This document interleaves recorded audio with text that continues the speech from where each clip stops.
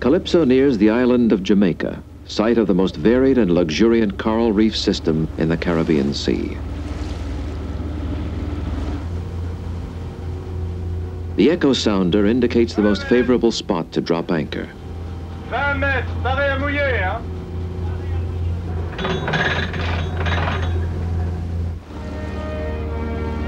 Since man first built boats, reefs have taken their toll of ships and sailors.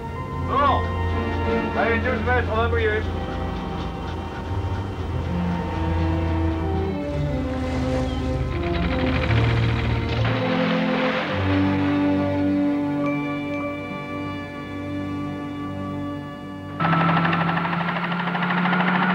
In Calypso's helicopter, Captain Cousteau will survey the topography of the reef.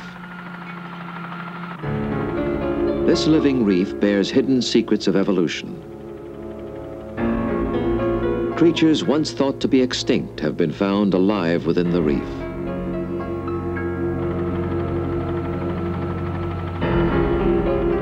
Not until recently have the mysteries of coral reefs been extensively explored.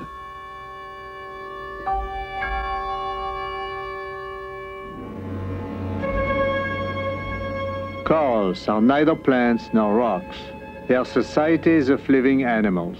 And a coral reef is a community pulsing with life, with predators and prey, seen and unseen. Such exotic creatures of the sea have perpetuated an evolutionary chronicle that can be traced back to a time when there were, as yet, no fish in the sea.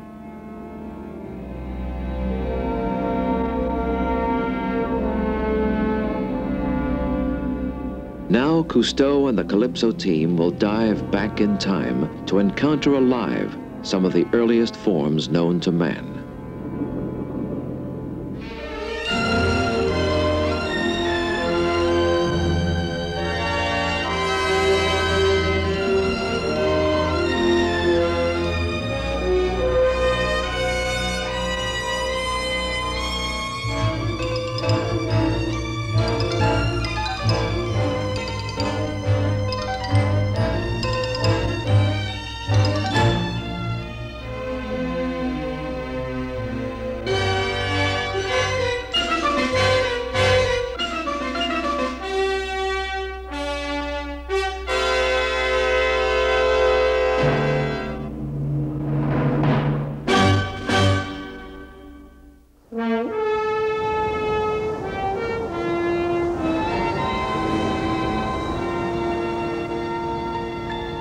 Along Jamaica's northern shoreline, the coral reef is a natural breakwater against the pounding surf.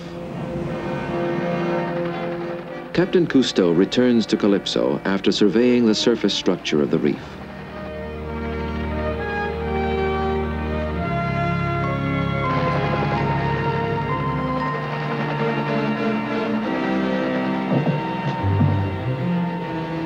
Cousteau has selected the area that seems most promising for underwater exploration of the reef's foundation.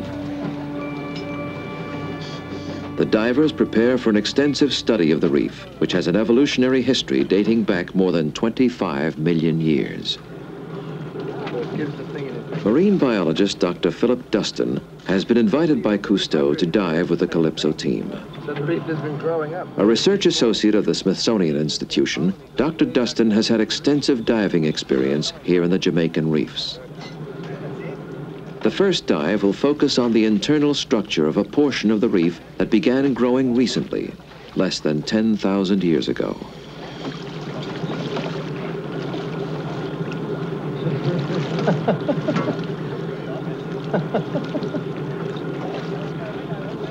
I will handle one of the underwater cameras myself and share in the excitement of filming this dive.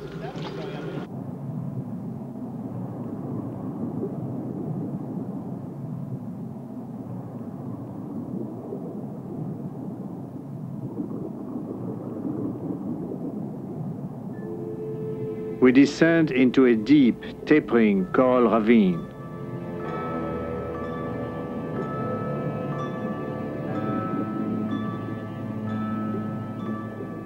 The water is very still. On each side, the coral grows in flat, shelf-like layers, and the deeper we go, the narrower is the space between the walls.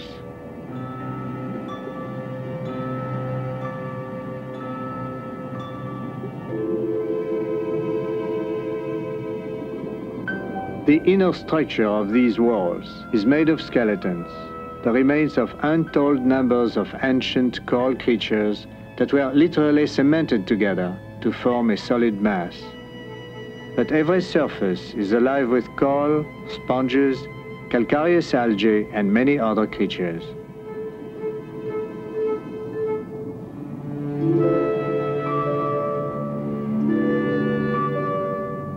We descend along tier after tier of lattice coral, all fused together, giving the reef stability and strength.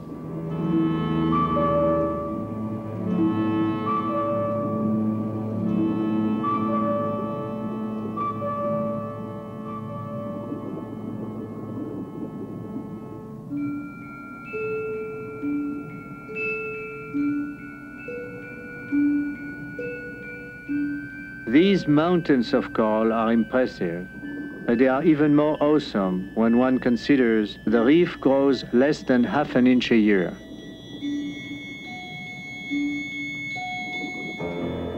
There are few reefs in the world where the inner framework is so well exposed. I don't know if I saw it the same way as you did, but to me there is a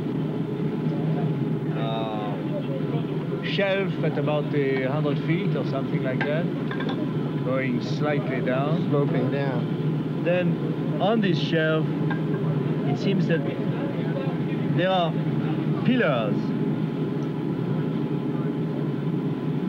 Here's one,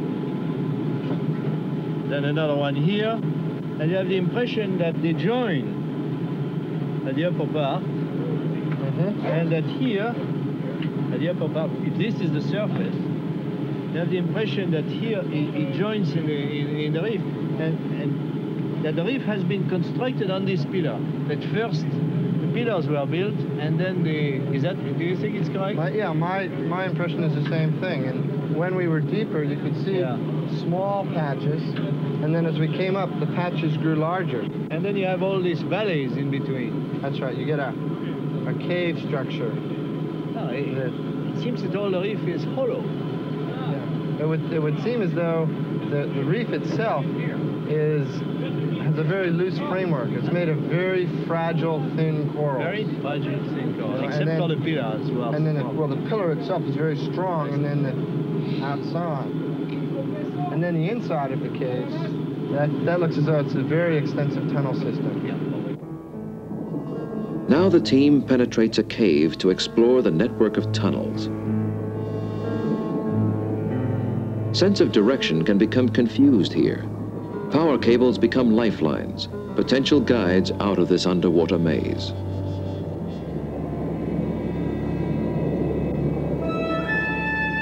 We commit ourselves to the confining hollows of cracks and crevices, the dusty cellar of the reef. It is like traveling through a prehistoric wilderness.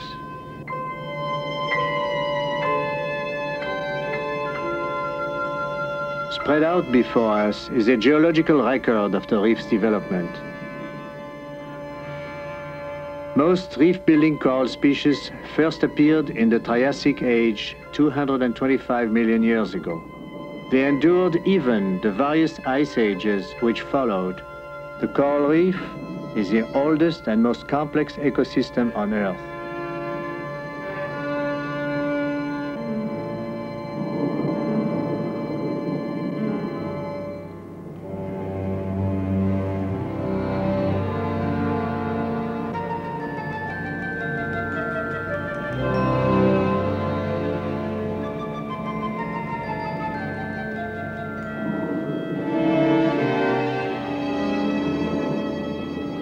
Deep within a cave, Dr. Dustin comes upon a species of reef creature until recently thought to be extinct. It is a sclerosponge, which was abundant in primordial reefs. Cut off from light by faster-growing coral, it had to adapt to darkness in order to survive.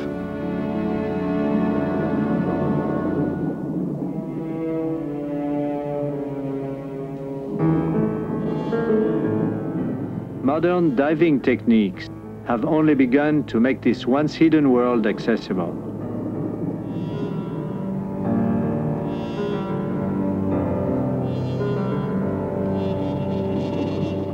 Since man first took to the sea, coral reefs have inspired poetry and wonder and fear. Both in legend and fact, they have long spelled disaster to seafarers and the ships they sail.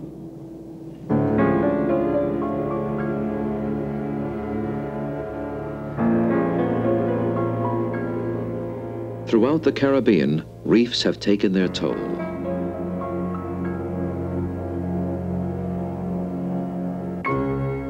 Ships, wrecked, driven by storms against concealed mountains of coral.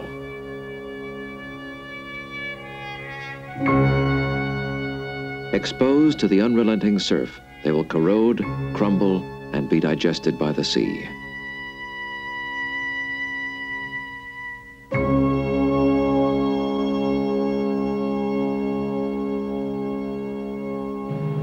Cousteau leads a team of divers toward a group of ships with gaping wounds, marooned on the edge of a reef.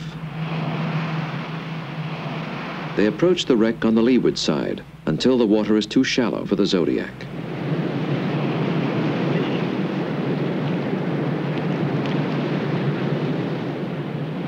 Along an exposed reef, the wave energy is particularly high and shipwrecks are unapproachable. Even on the protected side, the odds against swimmers are formidable.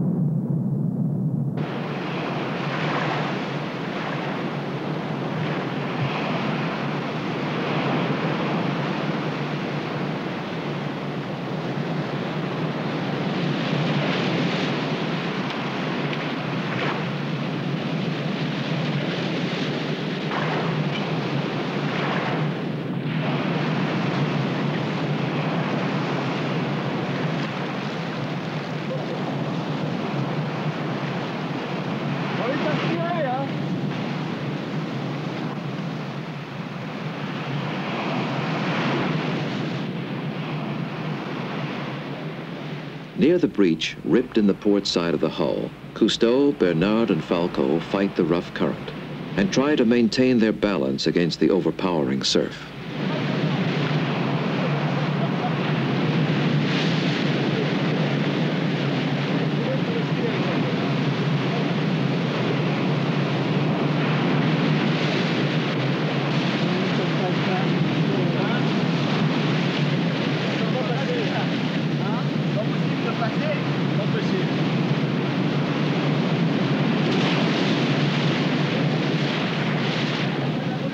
Cousteau will have to try another approach.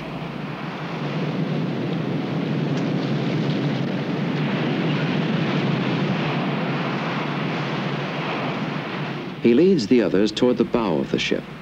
Here, at least, the huge hulk will provide some protection from the waves and current.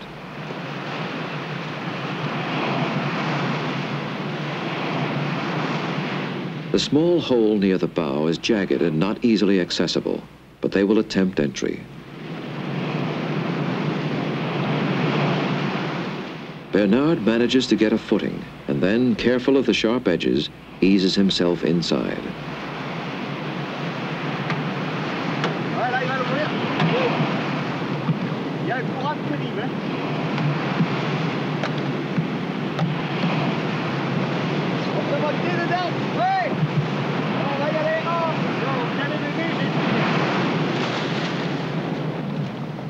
With the hole enlarged, Cousteau, followed by the others, enters the gutted ship.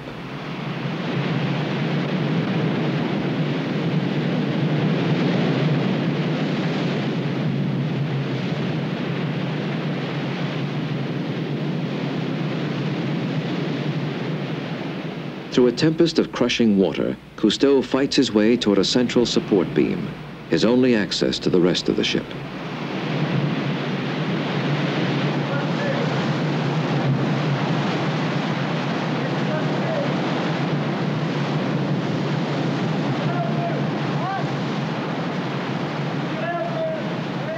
Bernard has reached the top. Secured by a rope, it is Cousteau's turn to begin the climb.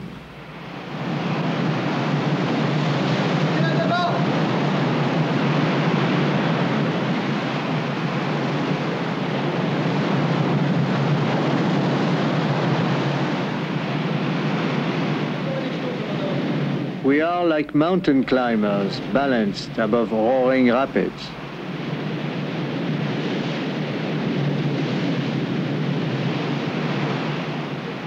Only the heavy crossbeams can be trusted with our weight.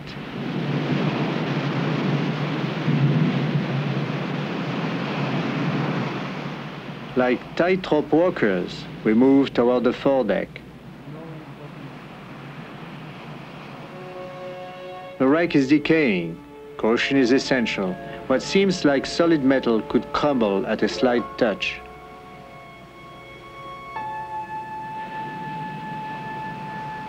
Less than 30 years ago, this was a sturdy cargo ship. Now it is a disintegrating skeleton, a mere ghost of a ship.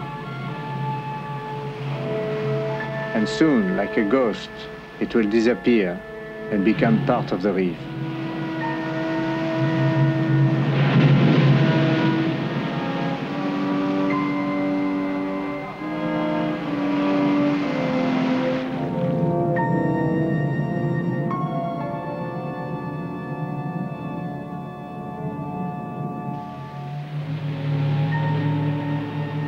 Now the Cousteau team returns to Calypso to observe the behavior of the creatures that inhabit the Caribbean reefs.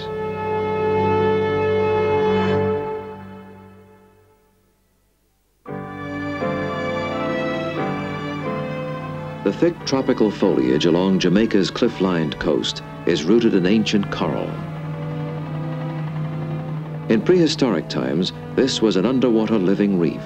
Now it is a solid mass made of remains of coral, sponges, algae, and other sea creatures which once made it their home. The sediment in these cliffs solidified underwater, trapping the coral within. Bernard Delamotte and Dr. Dustin examine the petrified reef. Bernard, this is a fossil reef that was formed approximately 125,000 years ago, when sea level was much higher than it is today. In this reef, we can see the same processes that put the reef together as we did underwater. We can pick the corals out.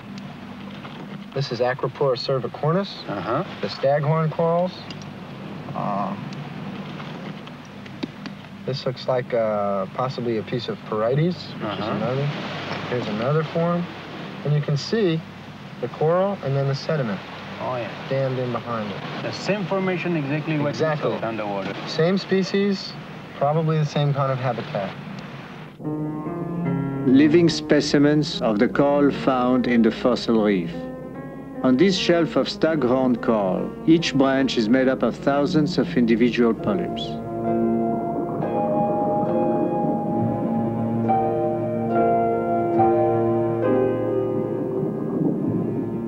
Brain coral is identified by its ridges and valleys, which resemble the convolutions of the human brain. Sea whips with soft, flexible skeletons that dance to the rhythm of the swells.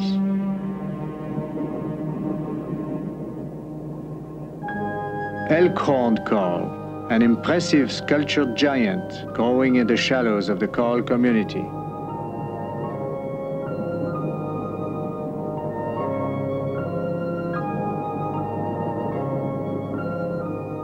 As I glide through this coral garden, I know that under the beauty, thousands of species engage in a merciless struggle for life. Only the thin surface of coral is alive. As it grows, it continually builds up beneath it a skeleton of calcium carbonate, the basic building material of the reef. Although the Caribbean reefs comprise less than 65 varieties of coral, they include hundreds of thousands of species of reef-dwelling creatures. The trumpet fish is a conspicuous member of the reef community. It moves cautiously, defensively, keeping close to the coral, careful not to swim in the open.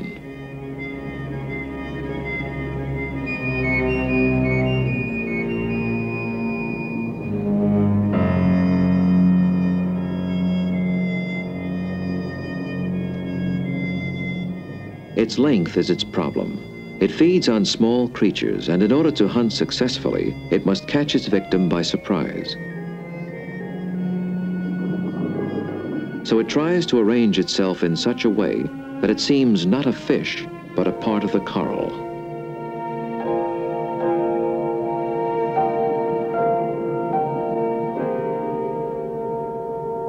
Hovering head down, the trumpetfish once more simulates a slender branch of coral.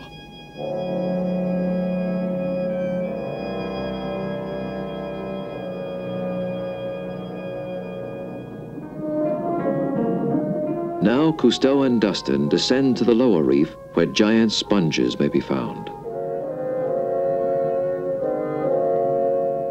In these quiet waters, huge vase-like sponges seem the products of some ancient potter's wheel, offering refuge and shelter for smaller inhabitants of the reef community.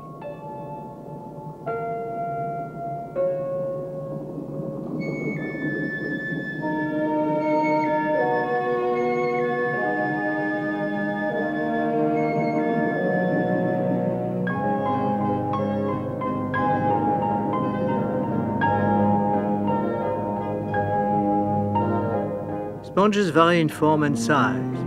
Round, flat, or tubular, isolated or in clusters, they are spread throughout the reef. The larger sponges are usually found at 25, 50, or 90 feet.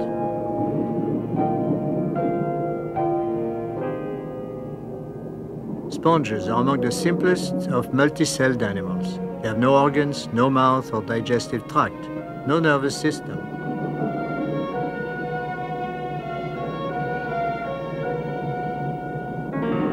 Permeated with canals and chambers, they draw in nutrient-rich water through their sides, and having fed, they pump filtered water up and out of their hollow centers.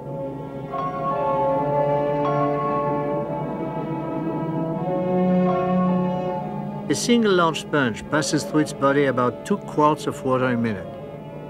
Sponges are the water conditioners of the reef.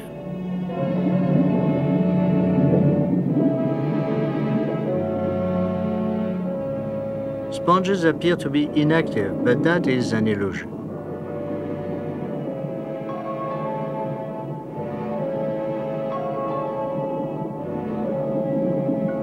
Now Dr. Dustin approaches a large sponge to demonstrate the efficiency of its pumping mechanism.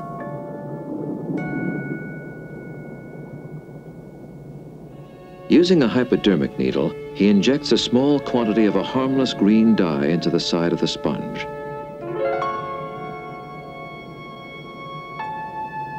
The fluorescein dye, carried through the sponge via its inner network of canals, is now being pumped, diffused, back into the sea.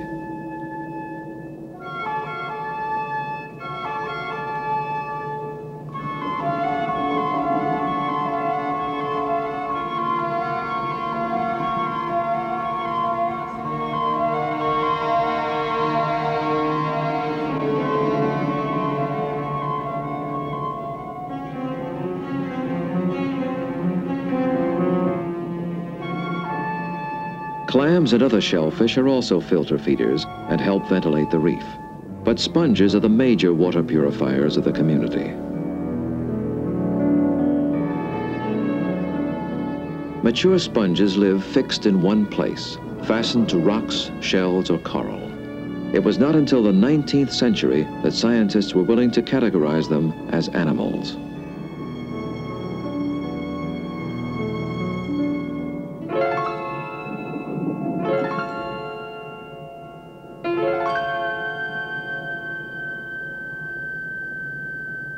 A century ago, a naturalist called sponges poor creatures who receive nourishment from any wave that washes past them, who inhale and respire bitter water all their lives. He could have saved his sympathy because at least 500 million years before man appeared on the scene, sponges were flourishing.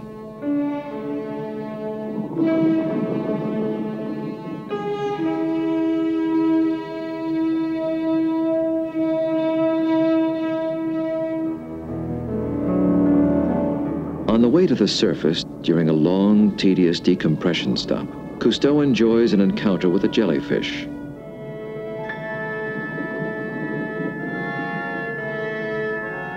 Jellyfish abound in these waters. They are of the same family as corals. Both are coelentrates.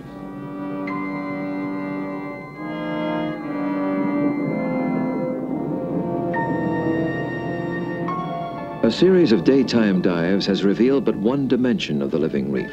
Ahead for Cousteau and the Calypso team will be full-scale dives at night, when, under the cover of darkness, creatures unseen by day emerge to transform the life of the reef.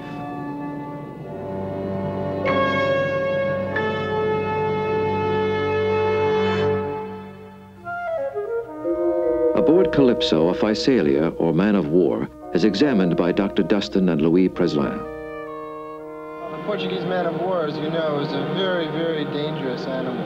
Is it? It is. It's been known even to kill people sometimes. Really? Below the sail, which supports the animal on the surface of the water, we have the tentacles. How long can be those tentacles? Well, these long tentacles here for this size animal are probably somewhere between 3 to 5 meters long when they're fully extended in the sea. All coelentrates, corals, gorgonians, anemones, physalia, and other jellyfish, they have very, very powerful stinging cells called nematocysts that are in these tentacles, all up and down in here. What is a nematocyst? A nematocyst is kind of like a pre-charged harpoon. It's a small organelle of the cell, usually oval in shape, and inside that's preset, loaded, much the way a mousetrap is. Yes. When it's triggered, it shoots out and sticks into whatever prey is there. It was the study of man-of-war stinging cells that led, at the turn of the century, to the discovery of the phenomenon of allergy. For most animals, the quest for food is the prime motivation for aggression. But for fixed animals like coral, competition for space can trigger aggression just as fierce. In preparation for a study of coral aggression, Dr. Dustin and Bernard search for species of coral known to be natural enemies. The coral must be handled carefully in order not to damage the thin layer of living tissue on its surface.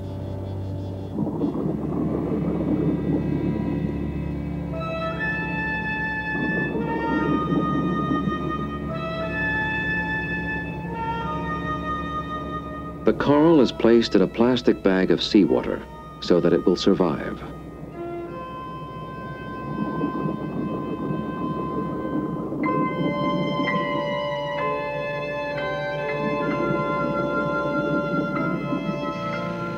Phil Dustin and Bernard bring the coral samples to the Discovery Bay Marine Laboratory in Jamaica. They are met by Dr. Judith Lang, a marine biologist prominent in reef research, who has conducted the first major studies of coral aggression. The coral brought by the Cousteau team will be placed in a laboratory aquarium for a special experiment in coral aggression to be supervised by Dr. Lang. Well, this is a Mussa ankylosa, and it's a very good coral if you want to do an aggression experiment tonight, because this is one of the two most aggressive corals that we have in Jamaica. And the other one over here is another massive coral called Copophilia, and it is not quite as aggressive, but you can do good experiments with that too. How do you know that? Oh, because we have put corals together in the laboratory and also out there on the reef, and we have seen the results of their interactions. And every time this coral gives a beautiful demonstration of what we call aggressiveness, or what some other people call digestive dominance. At the laboratory, the antagonists are placed together so that they touch. It is only at night, in total darkness, that the interaction between corals occurs. Each coral polyp has retractable feeders called filaments. At night, these thread-like extensions reach out for food. Aggressive corals use them to eat their less aggressive coral neighbors.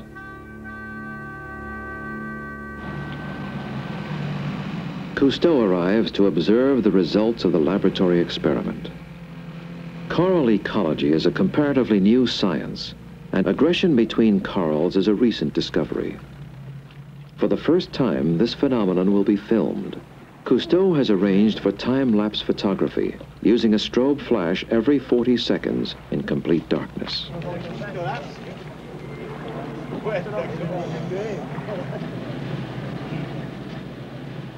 Cousteau is welcomed by the lab's acting director, Dr. Jeremy Woodley. The Cousteau samples are in a special aquarium in which they have been placed by Judith Lang. The interaction between the two species of coral has been filmed throughout the night. And here is your setup. I'll take. We are studying the aggression between corals. I understand you discovered that phenomenon. Well, Really? yes. Huh? It was How did actually you find it? How did it happen?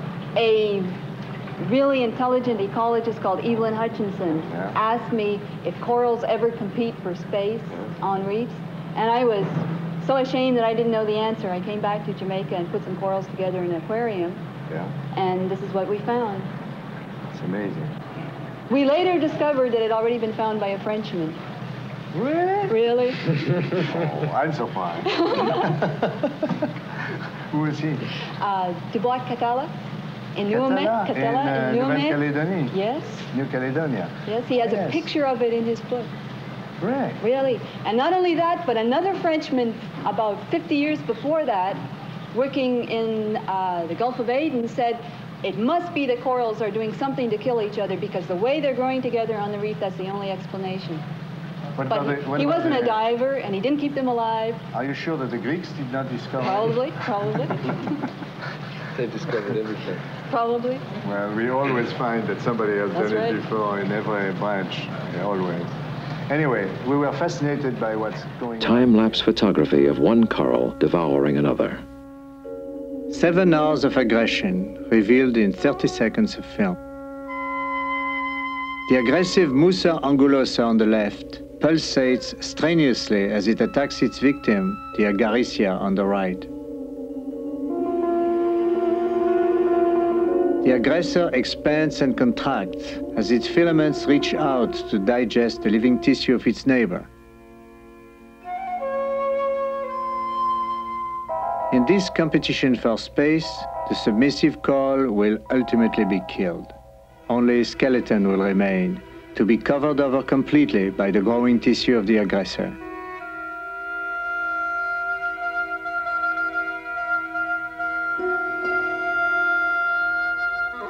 This is, perhaps, the most striking example of the often hidden struggle for life among the thousands of creatures that live in coral reefs. At night, the reef undergoes a metamorphosis when, undersea as on land, the night shift emerges. Bon, oui. Everybody ready to be equipped? Huh? All right. A full-scale nighttime exploration of the reef is launched. 9, 10, 11. Bon, alors, faut y aller.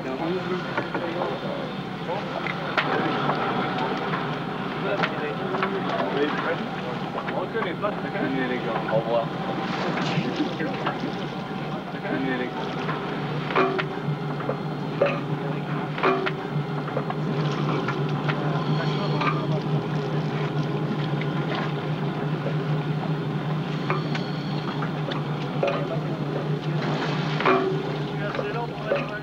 Cousteau will be one of the 3 cameramen in this 11-man dive. Just below the dive ladder is a swarm of sea wasps, tiny jellyfish with stinging tentacles.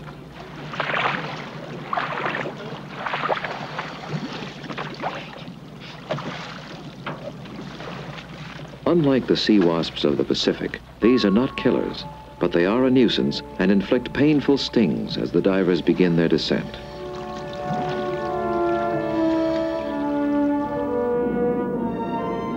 Enveloped in darkness, who knows what creatures might take shape within the glow of our lights? The reef we know so well by day, how changed will it be at night?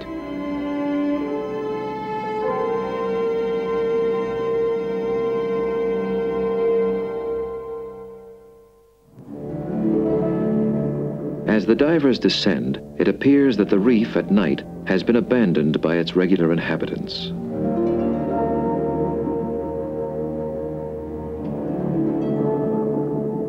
Finally, the lights reveal trumpetfish, just as shy as they are in the light of day.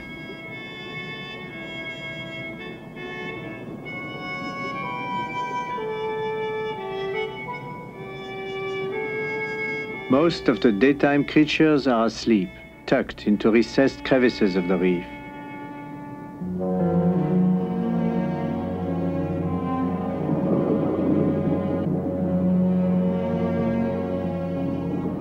A creature of the night, the basket star.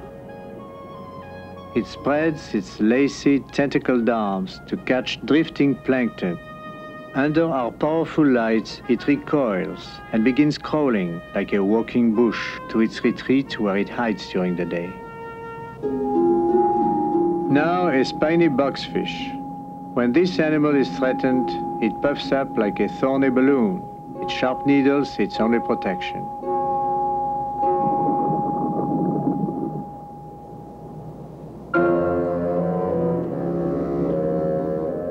The sleeper lobster is rarely seen except at night.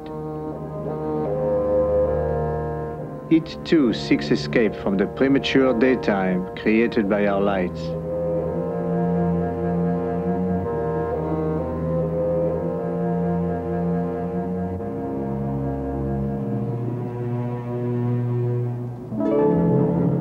A stingray is aroused from its slumber in the sand.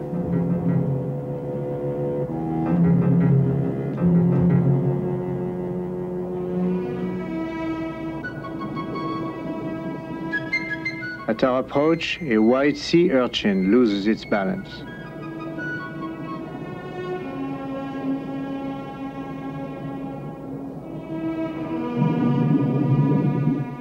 A large crab enjoying a late-night feast. Ordinarily, at the approach of man, animals stop feeding. But despite our presence, this crab continues to pick up tasty morsels, then brings them to his mouth, chews and digests them.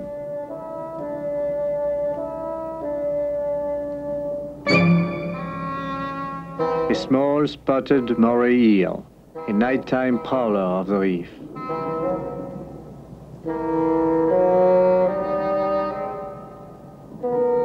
The bristleworm is an unusual kind of predator. Its prey are the coral polyps which blossom at night.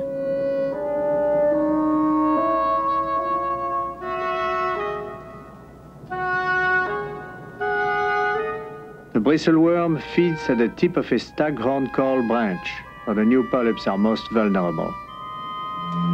Worms are among the many predators that impede the growth of the reef.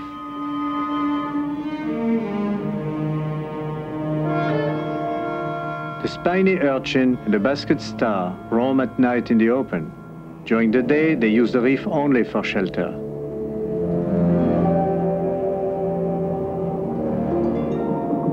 We have observed that during the night, different forms of life appear and then withdraw.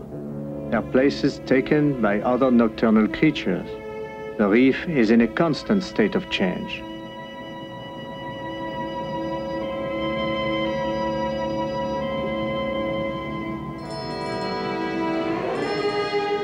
The tube worm extends its flower-like gills, taking oxygen and food from the water.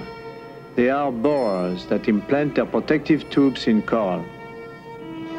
If disturbed, they retract into their shelter. Day divers have never seen the beauty of blossoming coral, for most polyps open up only at night. A brain coral with polyps fully extended actively feeds on zooplankton and other tiny marine animals. Exposed to light, the polyps will slowly contract, and when touched, the mechanism is accelerated.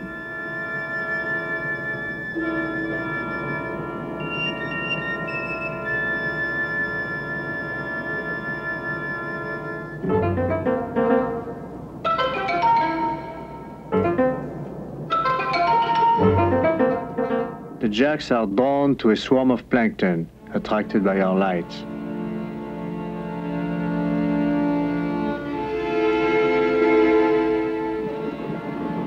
They move in quickly for a substantial feast.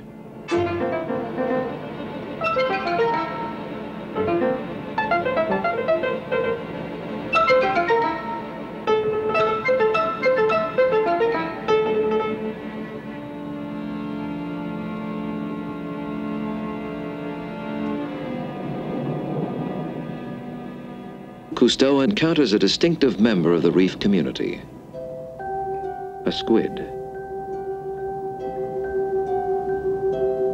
As the divers follow it, it suddenly picks up speed. Trying to avoid the divers, it gradually accelerates its pace.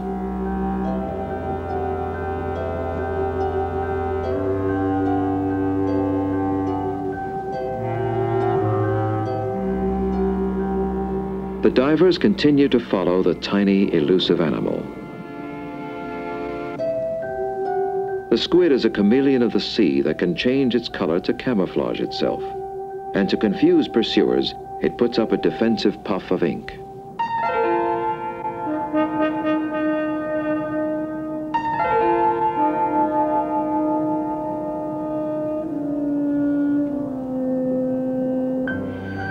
A cephalopod mollusk, the jet-propelled squid is such a swift swimmer that it is called the sea arrow.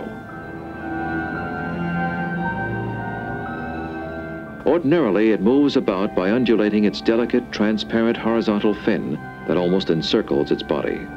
It uses its instantaneous jet propulsion to catch prey or to escape.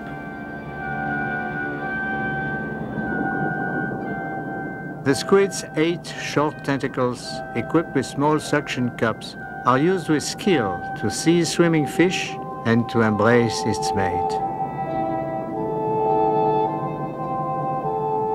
It can hover, swim forward or backward, or turn with amazing agility. The squid has keen eyesight. Its eyes are amazingly similar to human eyes, but each can be moved independently.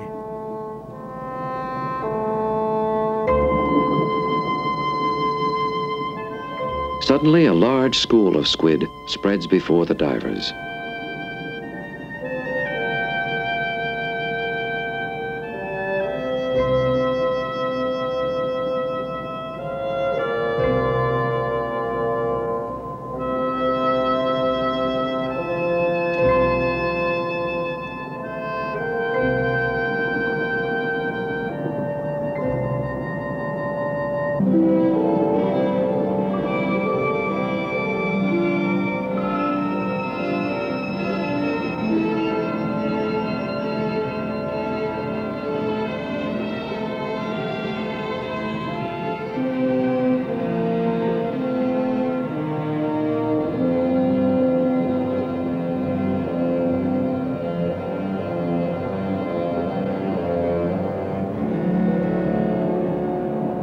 Now the divers begin their ascent.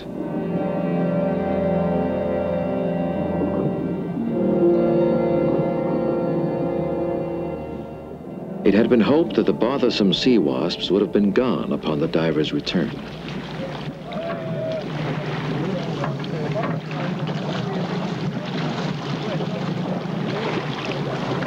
Qu'est-ce qu'il y a comme saloperie? Je me suis fait mordre dans l'oreille. C'était une plongée formidable. Ah, vraiment magnifique, un spectacle féerique. Des bites, hein? The mice? Oh, they like our skin. Ah! My ear. Oui. They swim up my arm. Ah! Like little bees. For the Calypso team, this has been a long and exhausting but exhilarating expedition. Ça va quand même le strange thing on this part. Ah, and the sight of the light. That was incredible. Powerful as the Coral Kingdom may be, 4 times over the ages, it underwent dramatic downfalls. And each time, it was reborn with greater diversity and vitality. No ancient reef was ever as rich and beautiful as those we can contemplate today.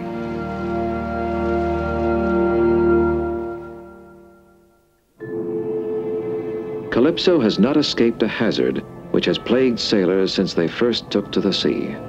Calypso's anchor is wedged in huge coral blocks and cannot be raised.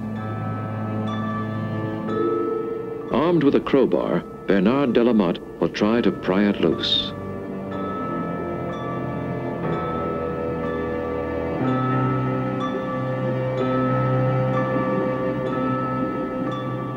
Cousteau and his team are concerned about damaging the reef. Once humans lived in relative harmony with the reef. Then gradually they began to ransack its treasures. First, pearl beds were exhausted. Then industrial fishing, spearfishing, coral and shell collecting, pleasure boats dragging anchors and spreading litter depleted the reef population.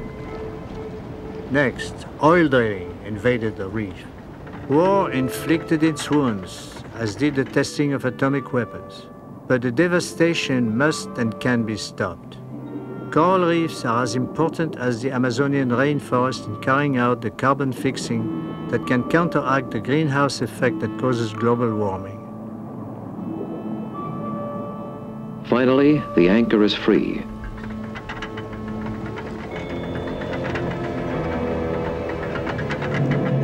And Calypso is on her way.